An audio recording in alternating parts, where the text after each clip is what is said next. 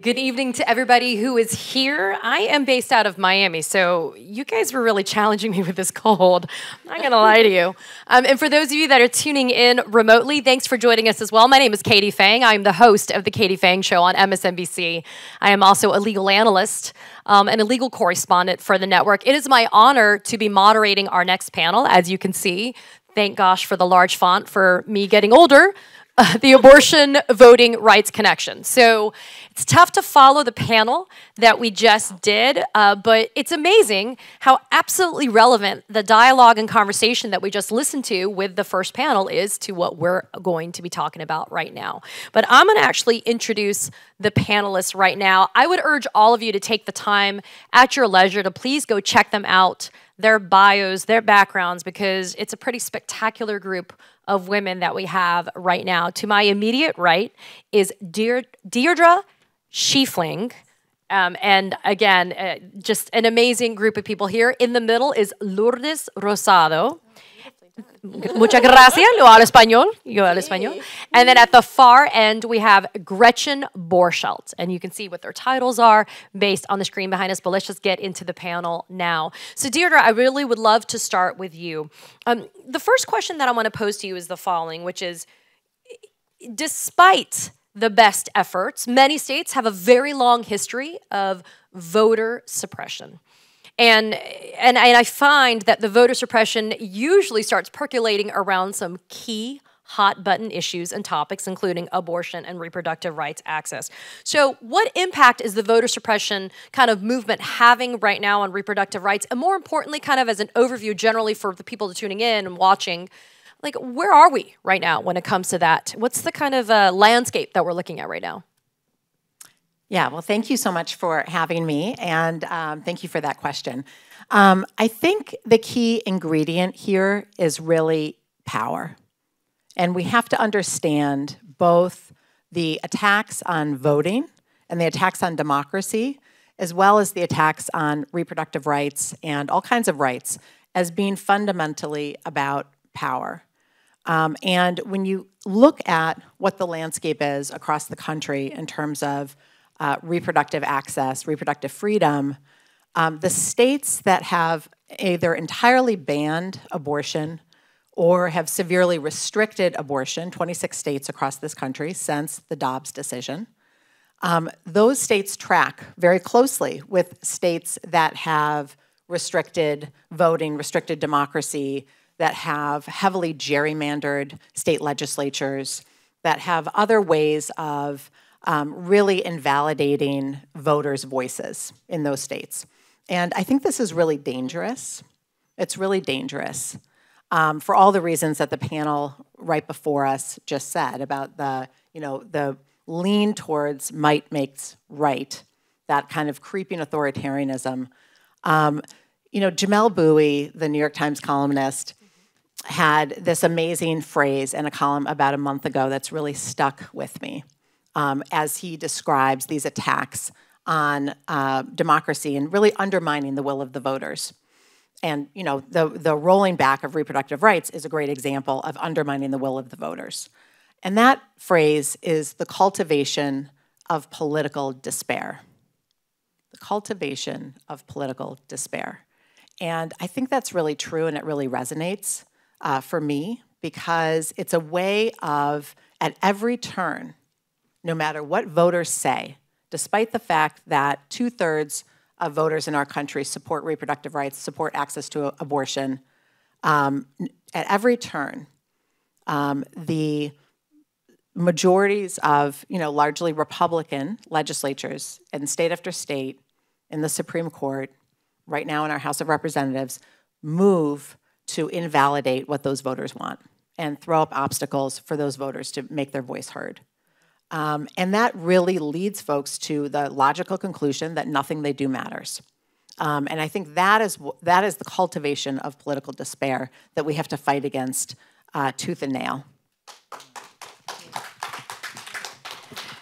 So Lourdes, we were speaking before the panel started about how sometimes it's not that we have a want of empathy, but sometimes if we speak frankly, Sometimes we have to have an impact for us to want to experience and to have the change. Sometimes we have the luxury and the privilege of being able to sit where we are and not be directly impacted.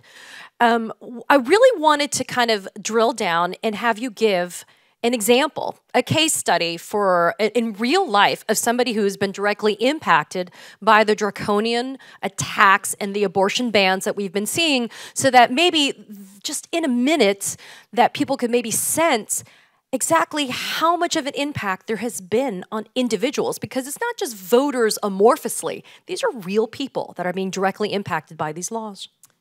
Yes, thanks so much, Katie, and thank you. I love the what you were saying earlier, Deirdre, about it. It's about power and those in power not wanting to give it up. I mean, we've been working. Our advocacy is really focusing on showing how women of color are going to be disproportionately impacted by these abortion bans. That, in fact, it's not only impacting their reproductive health, which in and of itself is vital, but also their economic stability and their economic mobility. I mean, right now, like more than 60% of those who are seeking abortion in this country are women of color, and about half of them live below the poverty line. You know, and just looking at Latinas, for example, there are about 58% of Latinas in the United States are of childbearing age, and that compares with only 38% of white women, who it's almost a 20-point differential, and it will also only grow in the future as the Latino population has continued to grow. And so many of them live in those 26 states, right? There's something like 43% of all Latinas in childbearing years live in those 26 states. So they are being directly affected.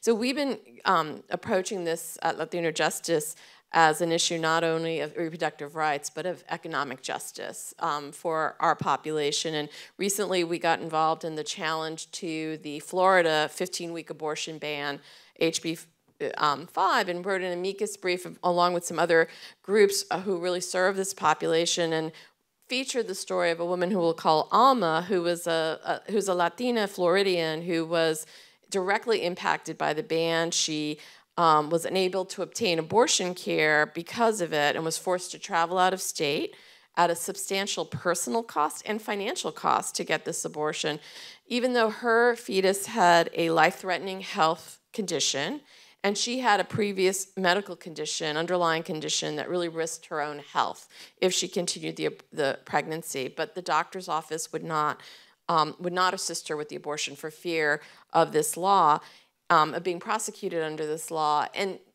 you know, Alma was is a working class family. She's a working class family who has limited income, and this really had a devastating impact on her. And Gretchen, one of the things we just heard from Lourdes is that her organization filed an amicus brief, or an amicus brief, right? And I wanted to have the next kind of conversation with you for this panel about the role of the judiciary. We heard in the previous panel exactly, you know, an activist jurist or judiciary and what they can singularly accomplish when they're hell-bent on doing it. But when we talk about voting rights and we talk about access to voting, inevitably it brings up conversations about redistricting and gerrymandering and the ability to cheat what the electorate wants. But in the context of voting rights, we've seen what happens with the overturning of Roe v. Wade, with the Dobbs decision. We now know that the Supreme Court has taken up one of two appeals for mifepristone, the abortion pill. I mean, it is a never-ending, never-ceasing attack on reproductive rights. I wanted to ask you about how we're supposed to watch the judiciary be so actively involved on such a personal and intimate part of our lives. Yeah, well, first of all, thanks for having us. Thanks for hosting this panel. I mean, it's dire. It's dire in the courts for reproductive rights. I don't think we can sugarcoat it. The federal courts have been, because of restrictions on voting rights, we have people in the Senate who are voting for judges who have extreme anti-abortion records and were cherry-picked for that particular reason got confirmed and are now in these courts across the country, in federal courts across the country. And you mentioned the mifepristone case. So this is a case that is going before the Supreme Court that will decide whether people will continue to have access to medication abortion, one of the 2 pills that's used most commonly for medication abortion, which is over half of abortions in this country. And in that case, the organization that brought this case was created in order to challenge the case. It was a made-up organization.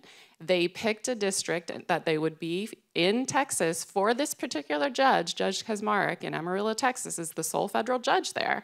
And so they incorporated this organization so they could get to this judge who then decided to eliminate access to this safe and effective method of medication abortion that's been used for over 20 years. That decision was stayed, so it's still status quo right now for medication abortion, but it's now going to the Supreme Court, and the Supreme Court is going to hear this case this term. The Supreme Court's also going to hear a case about access to emergency care for people who need abortion in emergency situations. And this is another case that shouldn't be before the Supreme Court, because in that case, it was in Idaho, and the Biden administration said, we have a federal law called EMTALA that guarantees access to emergency care for people who need it. And that overrides your Idaho state ban, which has no exceptions. And Idaho said, no, no, no, we're going to defend that with the help of a very conservative anti-abortion organization. They're defending that law. The district court stayed that law, and the Supreme Court decided to come in and let the law go into effect and is hearing that case, even though it hasn't been heard by the next level court. So the Supreme Court, which I should add, said in Dobbs, part of the reason we're overturning this Roe v. Wade decision is because it's led to all this litigation. For all of these years, we've had all this litigation, and this is going to put an end to it. It's just going to be decided by states. Well, now we have 2 cases going before the Supreme Court, just barely, not even 2 years after that decision. So the judiciary has a goal. It has a goal along with anti-abortion activists, which is to end the use of abortion in this country. And I think we're seeing that play out in these court cases. I also think we're seeing it play out with the ballot initiatives across the country. Because now that people are starting to vote in favor of abortion access, when it's put to voters, not when it's put to state legislators who gerrymandered the elections and the voting so that they would stay in power, when it's put to the voters and they decide to protect abortion access, what we're seeing now is anti-abortion activists change the rules, attack democracy, change the ballot initiative process, do whatever they can to stop it so that they can overturn the will of the voters and stay in power. Back to Deirdre's point. And Deirdre, that's my next question to you. Why is the electorate getting it so wrong, though? Because if the numbers objectively justify the decisions to be done, which is to allow people to have the individual decisions, the independence to be able to decide for themselves that they want to have access to reproductive rights, what's wrong? What's the disconnect between what the electorate is doing versus what the public wants them to do?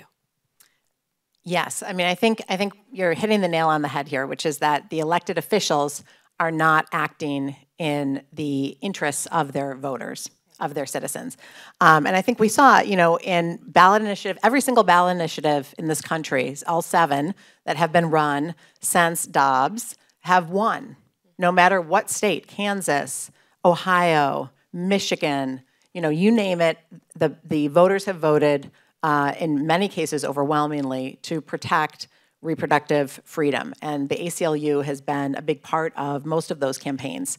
What's interesting is that part of, I think, what is happening here is because of the gerrymandering, because of the lack of accountability of elected officials to their voters. Like if the only election that an elected official needs to worry about is their primary, right? Because their district is so gerrymandered, there's no hope of the other party winning it. They only have to worry about their primary.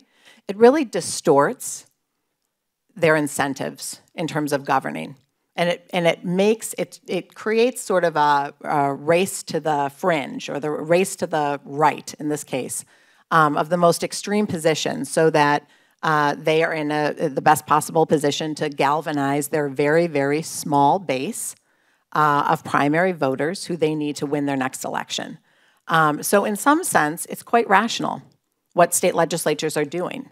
They are responding to the incentives that an extreme gerrymander has presented them with, which is to pander to the most right wing of their primary voters and sort of outdo themselves in their opposition to reproductive rights and other rights and liberties. So I think the solution to this is to restore fair districts, restore voting rights, kind of go back to a system of government where we can actually hold those elected officials accountable when they have positions that are out of step with what the majority of voters in their state want. Go ahead, Gretchen. Yeah, I was just going to build on what Deirdre was saying. I think one of the hopeful things about this ballot initiative effort is not only that they've succeeded in all 7 states where they've been brought, but also the turnout, right? The turnout and the energy and the excitement, especially among young voters who are turning out for the issue of abortion. They are listing that as the reason they're out there voting. And we're seeing especially young people of color and young women are voting for these issues. And I think it's also demonstrated what we have known for a long time, but politicians have not believed, which is that not only that abortion is a winning issue, but it's actually a nonpartisan issue. That it's, as an issue, it is attracting Republicans, that it's attracting independents. People are voting for this issue. We wouldn't have had the success in the states where we've had it, like Kansas, like Kentucky, without that being true. So that is something that is bringing me hope in these dire times, and something that I think politicians are starting to wake up to. But I do want to ask you about Ohio, for example, though, because it took a two-step process to get there, though. It took the vote to be able to make sure that it made it to the ballot in the first place.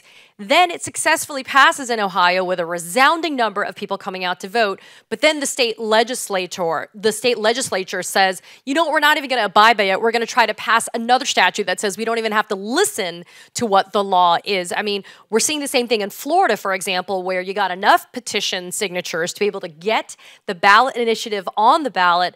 And yet now we're waiting for the Florida Supreme Court to decide through its Republican Attorney General whether or not the language is appropriate to even be on the ballot. I mean, it's not as easy as just getting people to say, this is what we want, and we're just going to get it there. Right? Yep. Yeah. That's right. Yeah. I'm sorry. That was a question. And just to build on that, there have been 150 pieces of legislation introduced in state legislatures across the country just in the past 2 years to try to restrict this ballot initiative process. So only half the states in the country even have direct democracy ballot initiatives as an option. But that's right. This has been a new site of contestation in terms of the rights attempt to kind of circumvent voters and change the rules, raise the threshold, do everything they can to kind of throw up barriers to voters making their voice heard in that process. So in Ohio, that's right. We were very successful in turning out voters, even in the dead of August, to defeat this attempt to raise the threshold to 60%. But it's never ending. After we defeated that, and with lots of other partners, the next thing that the legislature decided to do was voter purges in advance of November, and it never ends. Right. So I totally agree. I mean, I too was buoyed, right, by the turnout, but I think we're all in agreement that voter suppression is alive and well. And it's also targeted at groups that are not in power, right? Because I work on behalf of the Latino community, and I do a lot of meeting with community activists, and I always say, who are like facing like voter purges and talking about, I was just thinking today about the 2020 midterms and this horrible photo that I saw of two armed men in mass standing side by, on one side or the other of a ballot box out in Arizona. Again, a state with a high Latino population, and just thinking about the everyday voter suppression that is happening. And I tell my colleagues, my community members, like, hey, they're doing this because they're scared of your growing power, right? They know that you are like 19% of the population now. Latinos are like 1 in 4 youth under 18, so it's only going to grow. And they're trying to protect their power and privilege, and it really goes directly to your ability to for economic mobility and education. Lourdes, you've got more than 25 years of deep involvement in the social justice landscape. what lessons haven't been learned? The fact that we're having this conversation again, what lessons haven't been learned from what you've seen? Because you may have a focus in the Latino space, but it's applicable to all communities, and especially those of color. Yeah, I think what is just surprising to me, we just celebrated my organization's 50th anniversary last year, and we had this wonderful opportunity. We did an oral history film. We had our 3 co-founders talk about in a documentary how they started the organization in its first years. And my God, the issues that they were facing 50 years ago, we're still facing now. You know, language access, for example. This is a huge issue, not only for the Latino population, but for many Asian communities in terms of being able to access the ballot. And we do a lot of work around language access. It's like whack-a-mole. I mean, there is more boards of elections around the country that are in breach of the federal requirements around language access that are really complying with it. And that was true to 50 years ago as well. And so it's sort of disheartening. But on the other hand, it also makes me emphasize to people that it really is about the fundamentals, that we really have to focus on sheer voter access. Like, are people actually being able to get to the polls physically? Are there issues around disability access, about language access? Is there voter intimidation? Is there misinformation? Oh my goodness, that is, I'm just really worried about that going into this election, how much misinformation is being generated. Yeah, and if I could just build on that, I mean, I think lessons that we are learning when it comes to abortion rights are very similar, that we had the right for a long time, but we didn't necessarily have access for everyone. And so as we think about what is the future of abortion in this country, we have to learn those lessons, that a right is meaningless if the access is not there, if it's not truly meaningful for people to be able to access it. And unfortunately, some of the same communities that Lourdes is talking about did not have true access. And that's partly because Roe was chipped away at for so long by these anti-abortion state legislators, by judges who allowed certain kind of challenges to go forward and chip it away. But that's a real lesson for us too as a movement, is how do we guarantee not just the right in the future, but access for everybody who needs it in a meaningful way, without stigma, without barriers, without judgment. Deirdre, are we being naive in thinking that we're oversimplifying it by saying, oh, well, if abortion's on the ballot, then that will guarantee a turnout, when there's all of these intricacies that are involved when it comes to something as simple as access? Well, I think if you are thinking about abortion politically, abortion is a hugely winning issue. And I will say that that was not always the case. It was not such a salient electoral issue. It was not driving what vote choice for voters prior to Dobbs. So when we had the right, people felt secure in the right, they didn't really vote on it. It was like, 5 or 6 on the list. Now it's number 1 on the list for many, many voters. And we have a 20-point advantage on it in terms of generating voter turnout. Young people, voters of color, actually voters of all kinds are animated by abortion, voting for abortion access. It's not going to be enough to do that, though. We need to elect candidates who support abortion access, and then we need to fight like hell to pass a federal bill that would restore abortion access across the country. We cannot do this whack-a-mole, state-by-state campaign because of the gerrymandering, because of the voter suppression. This is a human right. It's a fundamental human right. We need to restore it at the federal level.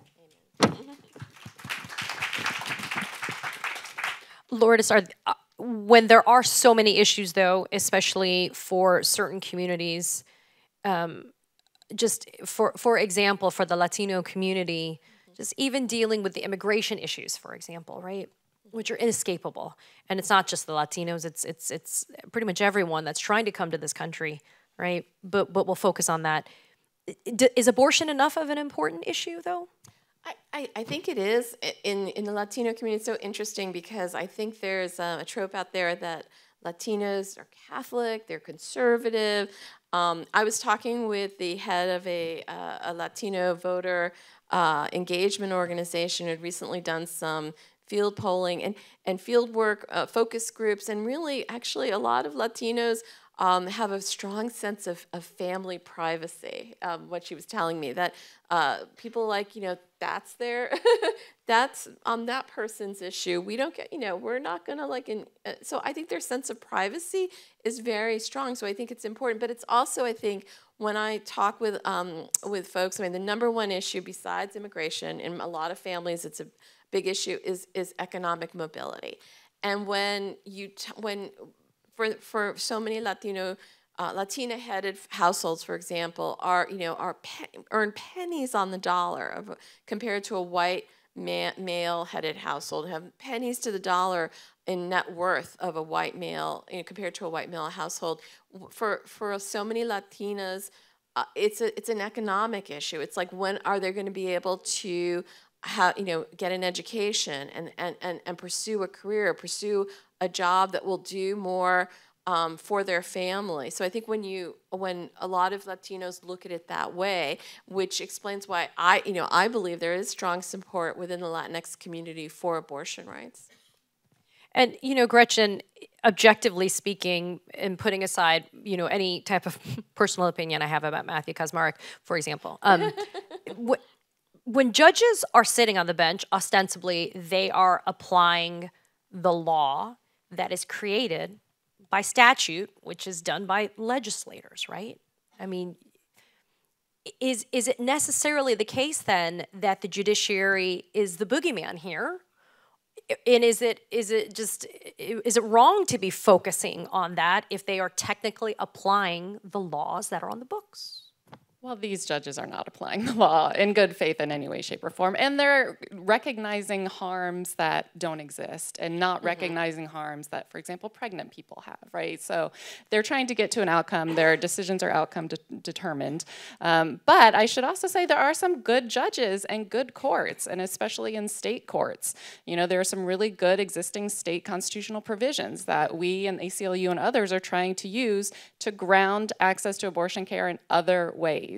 So, for example, we have a lawsuit in Missouri using the state establishment clause, and we brought it on behalf of a number of faith leaders who say that the state abortion ban violates their own beliefs, their own religious beliefs, that their religious beliefs foster and accept people's decisions to make for themselves about whether or not to have an abortion. And these legislators who are legislating their religious beliefs into law and banning abortion are violating the separation of church and state. And so that's an example. There are many others. We're trying to use provisions around the right to equality and equal protection for people, right? Because some of the reasons that Lourdes talked about, that it is an equality right, that you have access to abortion care so that you can succeed in your career, you can provide for your family. It's an economic issue, right? So there are many ways that we are trying to bring other challenges and other theories, legal theories, that will ground the right to reproductive health care in new laws. And there are some judges that are open to it. There are some extreme ones who are not, but there are some who are open to it and are thinking really thoughtfully about the law and how it can work in this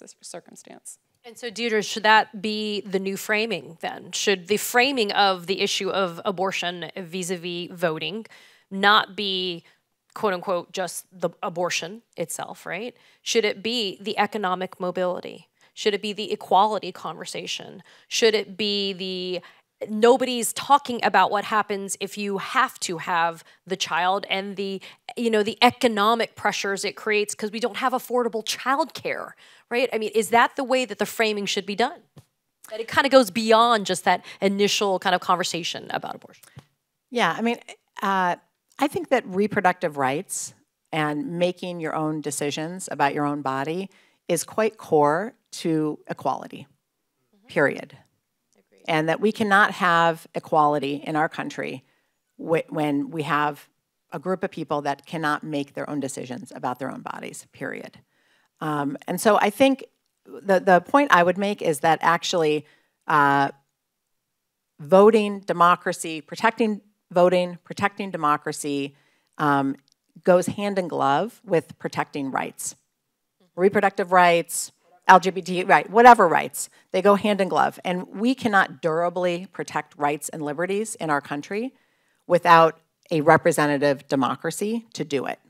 And so I see those fights as totally linked, totally connected, as key to getting past this point, is linking those two fights.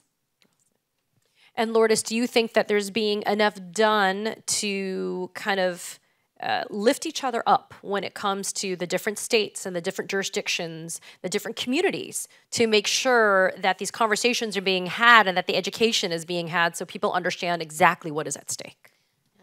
I think there's a lot going on. A lot of my peer groups are doing amazing work, but there's more to be done. I think what we really have to do is still remain incredibly vigilant around voter suppression tactics, as well as redistricting issues around gerrymandering. I mean, we're sitting in New York State. Our congressional district maps are being redrawn as we speak. Very much a live issue, and then we're going to have to really be.